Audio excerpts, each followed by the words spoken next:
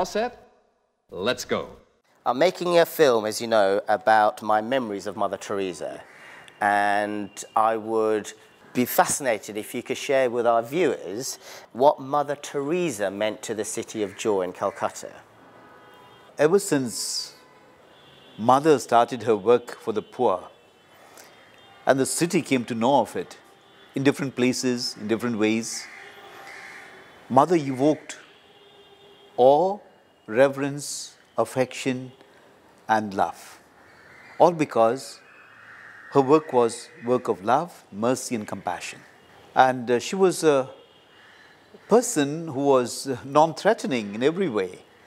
Mother Teresa, as a mother, was really a mother, mother to all.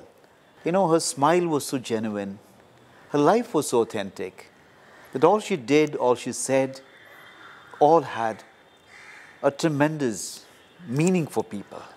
And that's why they would rush to touch her feet, get a blessing, just to call her Ma, mother, because her love for the poorest of the poor was so tangible that everybody wanted to be a part of it.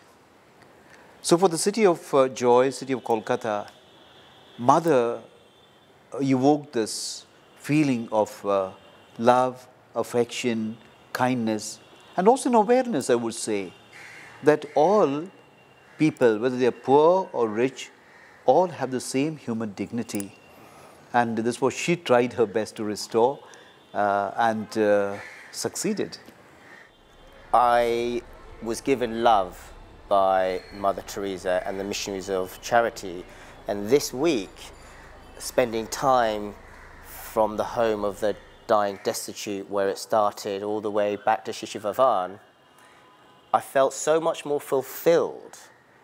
And the way she helped me was to give me a second chance at life and guide the destiny that I went on. How did she change the lives of others that she helped, not only in Calcutta, but around the world? You know, what you shared with me the other day on Saturday was something very beautiful and precious. You said that when someone wanted to sponsor your education, Mother said, this boy needs not only help for education, but he needs the mother's love. I think that is that was Mother's secret everywhere. Not only for the city of Kolkata, but wherever she went, it was that love that she took. And that changed people's lives.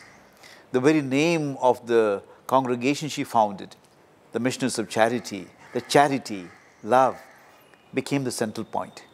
That love she took by her very life, wherever she went. So her life was a message of love. And that affected people, you know, because love is very contagious, as you know. And by her simplicity, her affection, by this love, that she was able to serve, you know, love in the form of service.